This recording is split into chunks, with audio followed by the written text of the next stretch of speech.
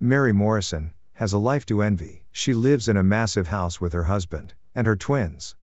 Besides that, she is a New York Times best-selling author. One day, her publisher asks a huge favor from her. He wants Mary to write another book, to help the publishing house from a crisis, but Mary immediately refuses. He asks Mary to reconsider, and leaves his offer on her table. Later that night, Mary's husband, Tom, comes home as Mary is preparing dinner. Tom sees the documents that the publisher left, and asks Mary to reconsider her decision. But Mary dismisses this, and tells her family to prepare for dinner. After putting the twins to sleep, Tom makes love to his wife. After their session, Tom confesses that he lost some money. He made a trade 6 months ago, and lost half of their reserves. Mary gets furious. She couldn't believe that her husband could lose such a huge amount. A few days later, Mary discusses the book offer with her friend, Elaine. Elaine suggests her to take that offer.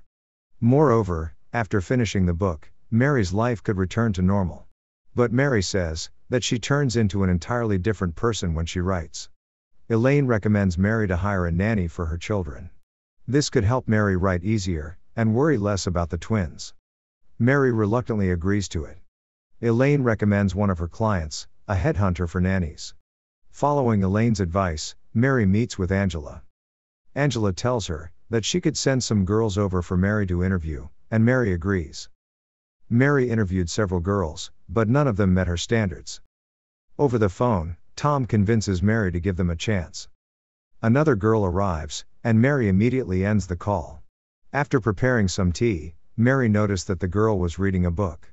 She was glad to see a young person reading. She thinks it would influence her kids. The two of them immediately bond over their love for books. The girl introduces herself as Grace. In the middle of their conversation, Mary receives a call and excuses herself. She overhears Grace talking to her kids, and they both seem to like her. Grace was natural when it came to the twins. Mary finally decides to ask if Grace would accept her job offer. Mary clarifies that she still isn't sure if she'll need someone full-time, but needs some help since she's starting a new book. Grace immediately agrees, and hugs Mary. The following week, Grace starts her new job. Elaine, who was visiting Mary, was impressed with Grace. As Grace and the kids were playing, Elaine and Mary cleaned around the house. Then, Tom arrives and introduces himself to Grace.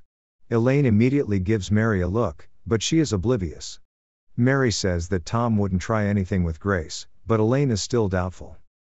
Later that evening, Tom and Mary make love in the pantry, while Grace looks after the twins. The couple now has more free time, since Grace is there to assist with the chores. The following day, Mary injured her feet when she stepped on some broken glasses. While Grace was bandaging her, Mary couldn't help but stare at Grace's chest. Mary suddenly suggests having a shopping trip with Grace. Grace thought it was too much, but Mary wanted to thank her. While looking at her new bra, Grace brings Mary's hand to her chest.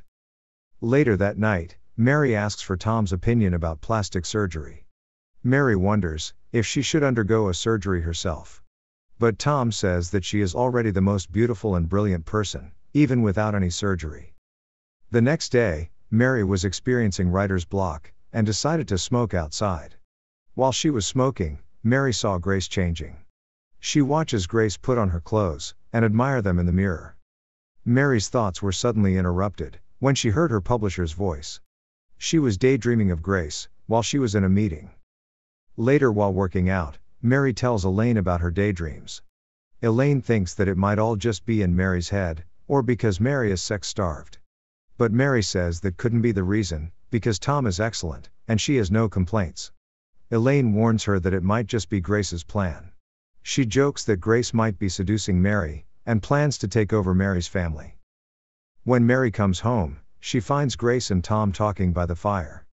Tom reminds Mary that they have a fundraiser to attend to. Elaine, and her husband Rick, happily greets Mary and Tom at the party. As Elaine dances with Tom, Rick and Mary talk about her upcoming book. Mary confesses that she don't want to write it. Rick says that the 4th book in the series is his favorite, just like everybody else. Mary shares that she wrote it during a very dark time in her life. Now, with her seemingly perfect life, she finds it hard to write another one. Rick advises Mary to lean into the dark, because it's where her best stuff comes from.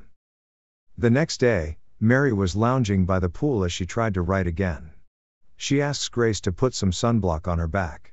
Mary suddenly jumps into the pool and takes off her bathing suit.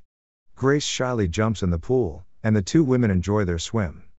After their swim, the two of them danced around until they were sweaty and tired. Grace begged Mary to never let her go, and started tearing up. Mary hugs Grace and promises that she will never let her go. She comforted Grace until they both fell asleep. Mary suddenly wakes up, with Grace going down on her. She was surprised, but when she opened her eyes, Grace wasn't there anymore. On the night of the twins' recital, the two women kept stealing glances at each other. Mary tells Grace that what happened on the sofa shouldn't happen again, and that they should never talk about it again. But Grace doesn't know what Mary is talking about, so Mary lets the topic go. The next day, Mary takes a soak in the bathtub. Grace enters the room again, with some petals and milk. Then she massages Mary's scalp and body. The pleasure builds as Grace massages Mary's lower region. But when Mary opens her eyes, she was all alone in the bathroom. It couldn't just be her imagination again, the petals were still there. One day, Elaine sees Tom with Grace, so she immediately calls Mary. However, Mary ignores her call, since she is in her writing zone. Tom and Grace head to a restaurant. Grace seems to be more carefree and playful than usual, which surprised Tom. Grace was even dancing to the music on their way to home. 3 weeks later, Mary and Grace decided to have a picnic by the water. The two ladies ended up kissing passionately, but Mary stopped it before it could go any further. They decide to return home, but the tires of their bikes were slashed. Mary tries dialing Tom, but sadly he wasn't answering. Since they went home on foot, it was already dark when they arrived. Tom and Elaine were arguing, but stopped as soon as they noticed Mary and Grace. Elaine warns Mary that if Tom isn't getting it from her, he might be satisfied by someone else. Mary couldn't believe that Elaine thought Tom might be cheating on her. She starts to get mad. Mary doesn't get why Elaine was being like this, and asks her what her problem really is. Elaine was about to argue some more, but she stopped when she saw Grace approaching. She says goodbye, and tells Mary that she only wants what's best for her friend. While Tom and the twins are out, Mary helps Grace to prepare dinner. Grace tells Mary how beautiful she is, and starts touching her sensually. She goes down on Mary, and Mary couldn't help but enjoy the experience. They were interrupted when Tom and the kids arrived. Mary excuses herself and lays on her bed. When she wakes up, she sees Grace seducing Tom in the kitchen. Tom was blindfolded as he went down on Grace. Seeing the horrible scene, Mary faints and lands on the floor. When she wakes up, she is back in her bed. It might all just be a bad dream. The family gathers in the dining room to start dinner. Mary suddenly asks Grace what she is still doing in the house. Tom was surprised with this, but Grace says it was fine. Mary suddenly shouts and asks why Grace was fucking her husband in the kitchen. Everyone was surprised by her words, even the twins were getting scared of their mother. Mary immediately apologizes and tells them that when she writes, her dreams get so vivid. Back in their room, Tom tries to talk to Mary. Mary had an outburst again. She was tired of spending all her energy building a life with Tom and the kids, and never doing what she loves. She was also angry at Tom for messing up their life and expecting her to always clean up the mess. Tom apologizes and tries to comfort his wife. Later in the night, Mary gets up to smoke by the pool. However, when she opened her cigar case, it was empty. Her bad dream suddenly flashes in her mind. Grace was smoking one of her cigars. Mary heads into her office and grabs her manuscript. In the morning, Mary calls the nanny agency about a check she sent them that hasn't been deposited. The agency tells her that they are actually waiting for her to choose a nanny. Mary soon discovers that they don't have anyone named Grace in the company. Since Elaine wasn't taking up her calls, Mary decides to visit her office. She enters Elaine's office, but is shocked to see her bloodied body. Elaine was stabbed in the neck with a pair of scissors. The investigators invite Mary for interrogation. Mary has become the primary suspect. They had a video of her leaving the office at 1 in the morning, and the scissors were full of her fingerprints. Additionally, The case was highly similar to the book Mary was writing.